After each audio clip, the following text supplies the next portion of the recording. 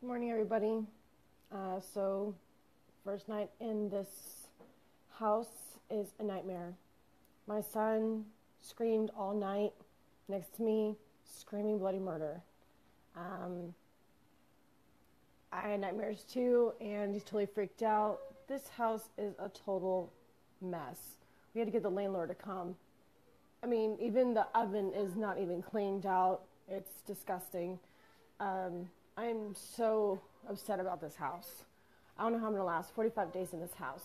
I'm so mad. So when that landlord comes here, I'm going to tell him he's going to get this cleaned up, or he's going to give us our deposit back.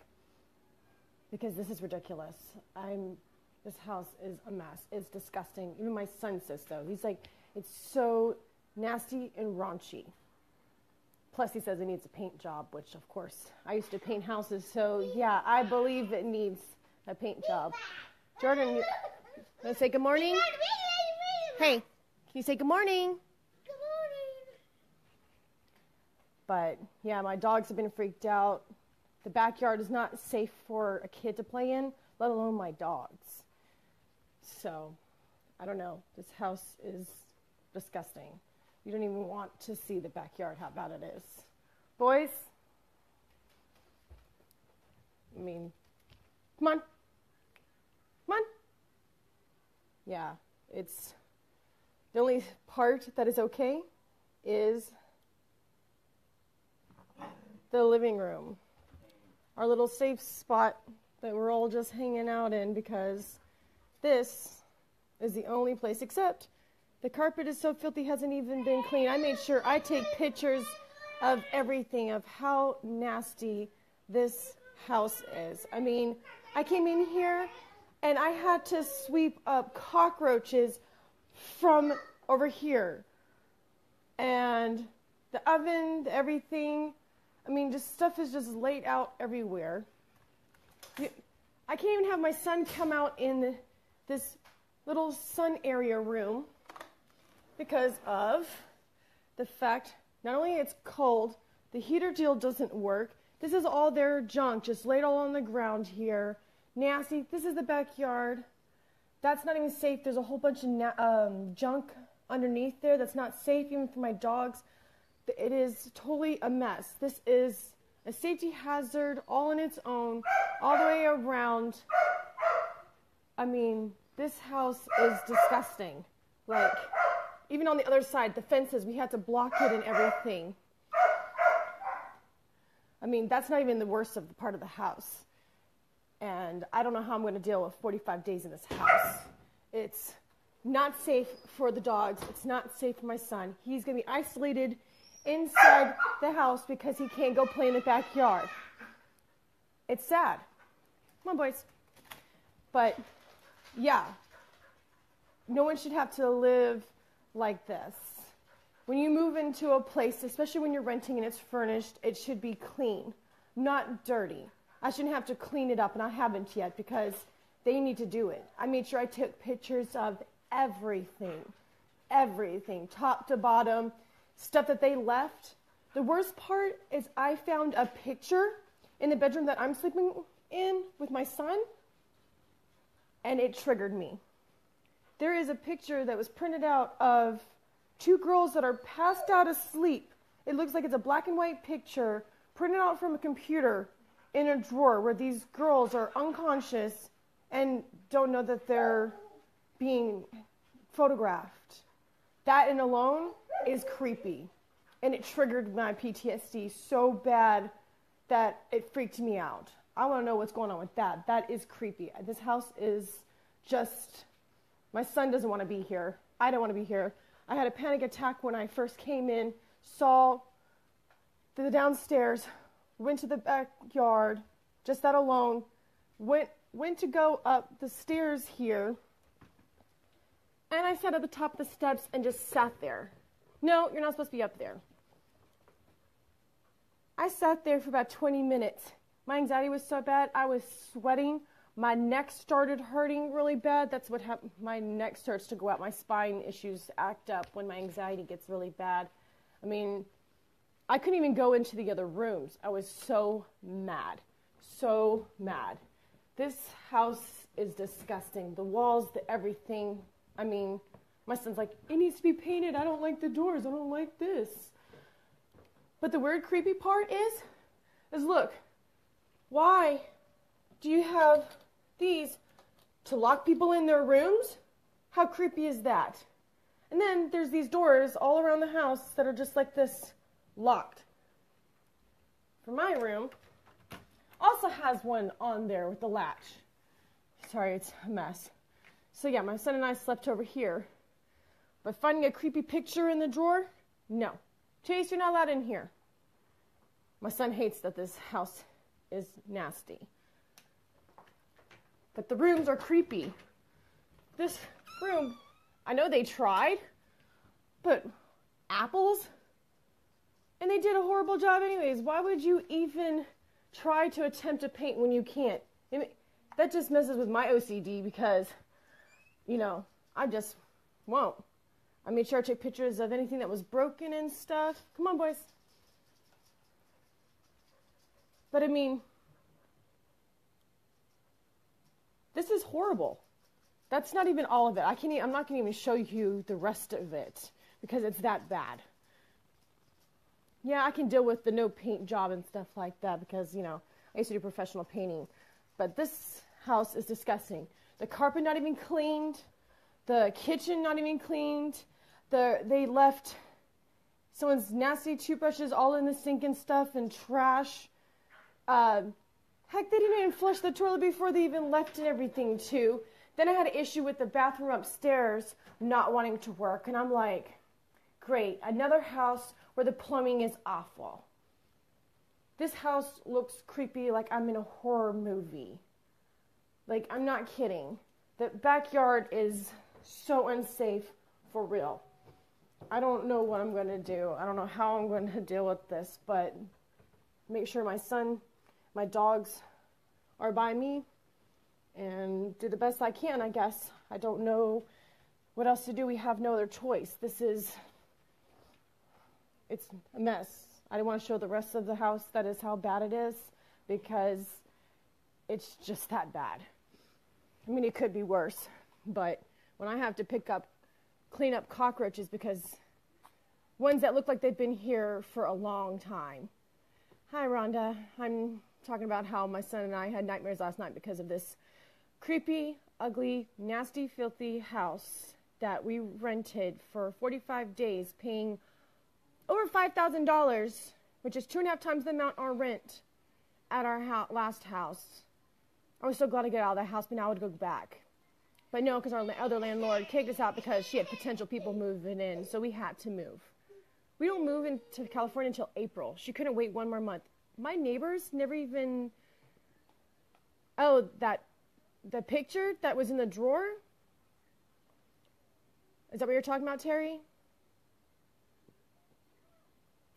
But yeah, like my neighbors there, none of them really talked to us when we were there. And then all of a sudden when we had the movers and stuff, they were all being nosy and stuff. And the truck was in front of the house. Hold on, Jordan, hold on, baby. And there is safety hazards because there is a glass table and everything. And you can't be running around. Because look, come in here. And I told my son, he needs to be careful. Look at this. How is that safe at all? Like, are you kidding me? Can you hear about ties? Say morning, Jordan. But this carpet, I took pictures of everything. This is disgusting. This is the only room that's semi-decent besides the carpet. But to have to come in here and clean up cockroaches out of the kitchen. I can't even cook in the oven because the oven is filthy. I found a picture in the room that my son and I are sleeping in because he doesn't want to be alone. Neither do I. And so he screamed all night and tossing and turning, screaming like bad. And he told me this morning it was because of the house. In the drawer in the room that I'm in is a picture of two women that are unconscious in a vehicle, like one in the front seat, one in the back seat. And it looks like they had no knowledge. I mean, you have no knowledge of someone taking you a picture when you're sleeping. but it's like a black and white picture, and it looks like it's printed off from a computer. It triggered my PTSD so bad. I was like, I want out of here. Even when my husband looked at the picture, he was like, oh, he just kept on staring at the picture like, what is this picture? And I'm like, what are you talking about? And he was just like, I could just see it. He just was like, something is not right about this picture. I don't know, that's just creepy. I wouldn't want someone taking a picture of me like that when I was sleeping. And it's not appropriate. And why was it left in the drawer? It's totally creepy. The backyard is insane dangerous. Watch this. Come here, boys. It is insane how bad this backyard is. I'm sorry. I'm just so upset. My son is upset. Plus, it's creepy. There's no curtains here and stuff. But, I mean, I'm not going to go and buy curtains and stuff. But my son hates it here. He doesn't want to be in this house. He does not. It's horrible. Horrible. So, got gates up. So, but it's still, my son is totally not happy about this house. I don't even know if I got Wi-Fi when I go outside, but Rhonda, are you still listening? I don't even know. I even posted on my regular wall that I won't be taking pictures in this house because of it. I look like a mess because I still haven't got to take a shower yet because you don't even want to see the bathrooms. Oh my gosh, it is so horrible. I feel like I'm in in a nightmare, for real. Like, it's just creepy. This backyard is totally not safe for my dogs alone. Watch this. This is horrible. My son would be able to go out here, but it's so cold and nasty, and all this junk is just here. Yeah, I think so too, because this is horrible. Just watch this. I'm just going to come out on this side real quick. Chase has already walked into the glass door a couple of times already. Come on, Chase. Go on. But my littlest dog, this is not safe for him. My two chihuahuas. Look at, this is just disgusting. Just wait. This is just horrible. Oh, my connection is weak. Hold on. See if I can get this side over here. They used a basketball hoop deal to block the gate. I had to go around the fences and block it. I don't know. I'm about to probably lose. Deal. Wait to see that he can't, in this little whatever is disgusting. Then, this is totally not safe. I'm glad that in the night, because there's like a post just sticking up out of the ground. I almost tripped over it last night. Then they got some like deal here, like my dogs can get up underneath there. I guess for when it rains. This is totally horrible. Wait over here. Well, my connection is weak. But this is the last part of it. Then plus this isn't safe. Dogs can fall up under there.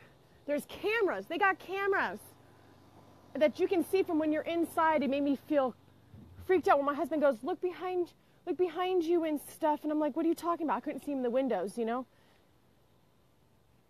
My son won't be able to play. Oh, last night in the night, I did not see this blue deal for their laundry. That means I'm thinking, oh, maybe their dryer doesn't work, which we can't even get into the basement right now. We can't even know how to get down there. But look, this is all raggedy. And yeah, what in the world? How is this safe for any kids? That's not even the worst of the house. It's not. I know. That's what I'm freaked out to even get dressed or take a shower. Like, my husband says, like, I don't know, you can see, I'm wondering, can the owner of the house, I'm not racist or anything, but he says the guy is Arabic. So I don't think that he's going to listen to me talk, because that's going to trigger me because at my last job when I worked in California, they said there was a guy I was trying to help his wife with just for a tea. Well, he got mad and yelled at me and made me cry and how he treated his wife. I'm not saying that all for their religion that they're like that, but if this guy says anything to upset me and demean me as a woman, no, I am out of here. This is not safe for my son at all. Thanks, Bradley. Thanks, Rhonda. Thanks, everyone. Terry, I don't know if you were talking about for that picture, but that picture, I don't know who owns that picture. Maybe the last people that were in here? I don't know. It was in the drawer of the desk. It is so horrible of this picture. I'm so upset about this house. Sorry, I'm going to have a cigarette. I'm like freaked out over here. This house is, my son was screaming bloody murder last night. I need to quit smoking, but how was I going to quit smoking when I have to live in this house? And I told my husband about it, that this is triggering my PTSD. I couldn't even go up to the rooms yet. I was sitting on the stairs for 20 minutes, and he was like, just come and look at the rooms. Come look at the rooms. And my son is screaming, oh, this place is raunchy. It's so disgusting. Bradley, the picture was of two women passed out in a vehicle, like one in the front seat. Her knees are up, and you can see her, you know, like, it looks like her whatever her blanket was pushed up to see her kneecaps and everything and stuff like that. The other girl passed out in the back seat. It's like a black and white picture, but it's not like an old-timey picture. Like it was printed out off a computer. It triggered my PTSD so bad, trigger warning, because of my dad taking pictures of me. And then last year when my surgeon that injured me to cause me to have surgery, he asked me to take pictures of my private parts to send to him to his personal cell phone. I already contacted my insurance because he's the #1 surgeon for my insurance company, and they filed a report against him. I should still do a malpractice suit against him because I'm not healing after my surgery. Yeah, I know smoking doesn't help it, but that's not the thing. But all these other doctors have used my mental health against me and stuff, and I haven't been inpatient in 2 years. But this house is a nightmare. And I don't like the fact that I got cameras that are watching me right now. I don't like that. It freaks me out. I know. Thanks, y'all. Hugs. I'm just so... I have to watch out for when my little dogs are out here so they don't fall into whatever this crap is or get underneath the fences and get run over. My dogs are all chipped, so I'd be able to find them or whatever, but this house is creepy. Very creepy. And my son is not going to be able to play out in this backyard. It's unsafe. For real. I don't know. Thanks for letting me vent and stuff. I just, anybody y'all can message me and stuff. I'm just totally trying to just keep calm for my son. You know what I mean? I don't know what else to do. He doesn't want to be here. He doesn't. And the fact that I feel like I'm being watched, especially when I know that I am, and my husband didn't tell me about it, and then starts to do, that really upset me. And he knows all my triggers. And he was all mad at me for yesterday why I want out of this house. And he's like, well, there's nothing we can do about it. You're just going to have to deal with it. Well, I'm the one that stays home all day with our son and dogs. I should feel comfortable where I'm at. I should. We all should. Especially having PTSD. But finding that picture was the last straw. I was like, I wanted to puke. It was so bad. I mean, this house, the rest of the house, I didn't even show you the rest of the house. It's terrible. But I will talk to y'all later. If you need to message me. That would be great. Thanks for listening and watching me vent. I don't know. Hopefully my son will have a better night's sleep tonight. But he's staying with me. Yeah, my husband and I are separated anyway, so we don't share the same room anyway. So, but my son's not having his own room, especially with those staircases. He can fall down those stairs. So, and I'm not having any chances of accident. So, all right, take care, y'all. You have a great day. Thanks.